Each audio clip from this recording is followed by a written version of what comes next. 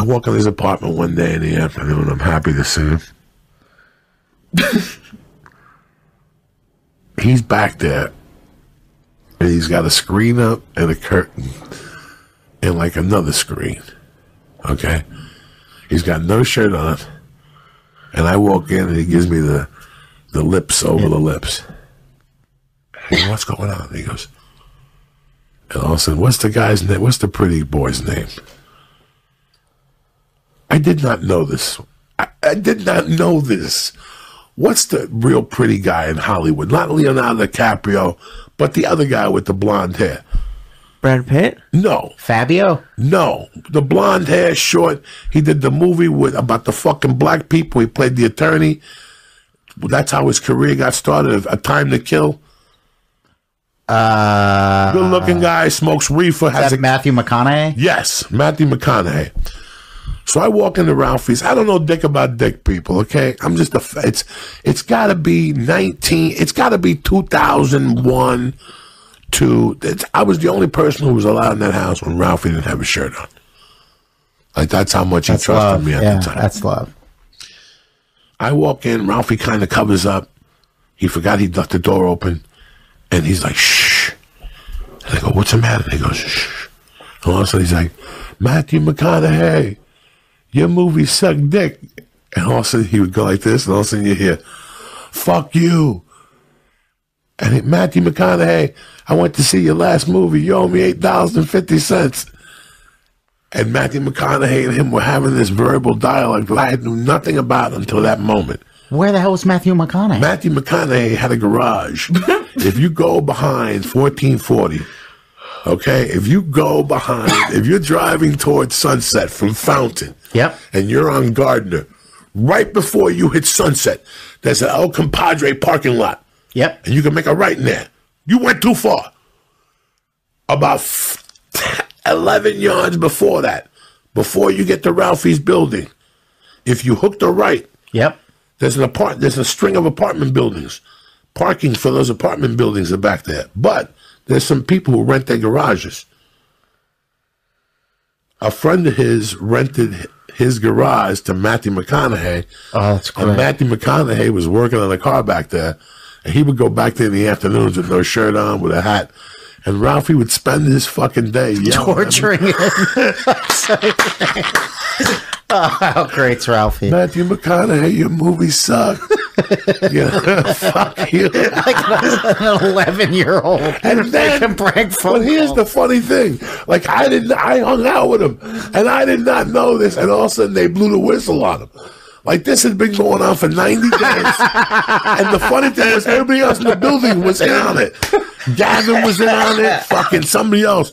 There was somebody else in the building who said, it is one of the funniest things to listen to. He goes, I was sleeping one day, and I woke up to those two going off. And he goes, I thought it was Ralphie having a conversation with somebody else in the South. Oh, he goes, it was Matthew McConaughey. He goes, when I looked out the window, because those apartments don't have air conditioning. So your window's always got to be open. Oh, that's so... Did they ever become friends? No. Till this day, Matthew McConaughey goes back there, and he probably looks back there and see if somebody's going to yell at him. Why would Matthew McConaughey put up with that? It's so funny. Now, it was dark. So, like I told you guys, I went back there one day. After this went on, it baffled me. Like, I'm a fucking... You know what I'm saying? Like... You're arguing with Matthew McConaughey. With a movie star around town. Matthew McConaughey. Like, he would sing songs. Torturing him. So. So good. Oh, my God. So. Did Matthew McConaughey ever confront him and really like? No, Matthew McConaughey finally did something. Matthew McConaughey did something. Like, he did something. Oh my God! I can't remember what he did. Like, he snapped one day. And he's like, "Come out, you fucking pussy!" He confronted the building. He says, now, it was 3 floors. But how Ralphie was doing it, it sounded like it came from the top floor. So he's looking in the wrong window. Ralphie was on the first floor, right in front of him. But the way Ralphie had it padded and the whole system, Ralphie worked. Throwing his voice like Jeff on him. It was, and I remember going back there one day, and just because there's a lot of times we would sit and smoke dope Like a lot of times, it was such a popular area. Right now, at the top of my tongue, I forget who lived there then. But you were always bumping into comics in that area. Yeah, it was like it was almost like being on a college campus. And we would sit on that wall. Plus, the karate teacher, who I loved the shit out of, had a car back there, and he would work on it. And one day he asked me, he goes, fucking Matthew McConaughey brought his car to the wrong neighborhood. They fucking hate him here. And I'm howling. I go, what are you? And I'm trying to control myself. And I go, what are you talking about? He goes, boy, he tries to fix his cars back there. And there's somebody in that building who fucking tortures him. Oh, it's so good. He goes, and one day 2 or 3 people got in on it. And that's what happened. Like Gavin would get on it and shit. Would he do it every day that he was there too? Every time.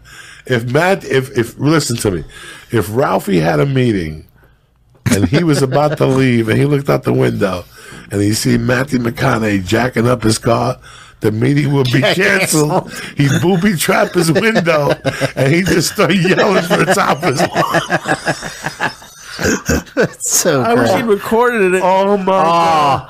Oh my gosh, that was like a Jerky Boys CD that you could buy. Ralphie just hammering Matthew McConaughey's balls. It was, and like I said to you guys, at this time I was walking around with nothing.